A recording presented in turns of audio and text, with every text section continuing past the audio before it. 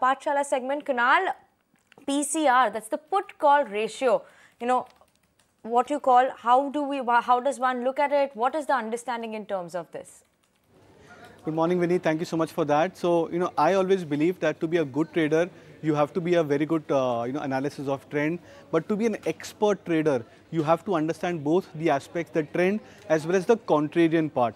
Today on Pathshala, BNSN Pathshala, we'll be discussing on the put-call ratio, which will give you a glimpse of how to become more of a contrarian trader and understand the sentiments of the markets. So what is put-call ratio? It is one of the, the key measures to watch out for, derived from the derivatives data, of course, which helps to analyze the market sentiment. It's a very, very important feature because when we try and analyze the market sentiment, it gives you a better perspective of how the tilt and the bent is from the overall market trader perspective.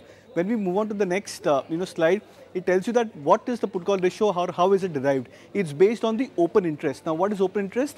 It's the number of open buy or sell positions which are actually created by buyers or sellers. Put-call ratios and the options data typically have to be seen from a seller's point of view.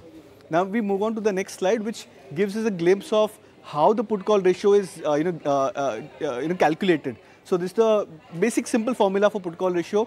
PCR OI, that is denominated as open interest. It's the total open interest on the puts, which is divided by the total open interest on the call front. I'll give a very simple example. Let's take a hypothetical example that the number of puts which are actually open, that means the OI of puts of a particular asset class is at 2,500. Then we look at the number of calls which are open, which is almost at 1,500. So what is the put-call ratio? As we discussed in the earlier formula, total number of puts divided by total number of calls. So then we try and calculate this, which means divide 2,500 divided by 1,500, that comes to 1.667.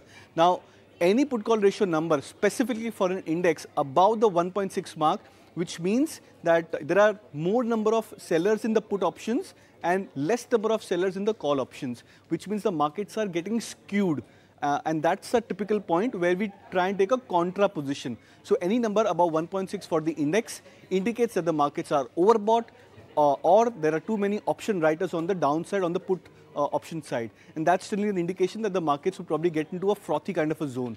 So typically the advantages or the basic advantages of put-call ratio is that it helps to find out those extreme zones. So on the upside, it is approximately 1.6 for a put-call ratio on the Nifty, and on the downside, it is closer to 0.5, 0.6. So any put-call ratio above or below these extreme points are very good opportunity to become a contrarian trader.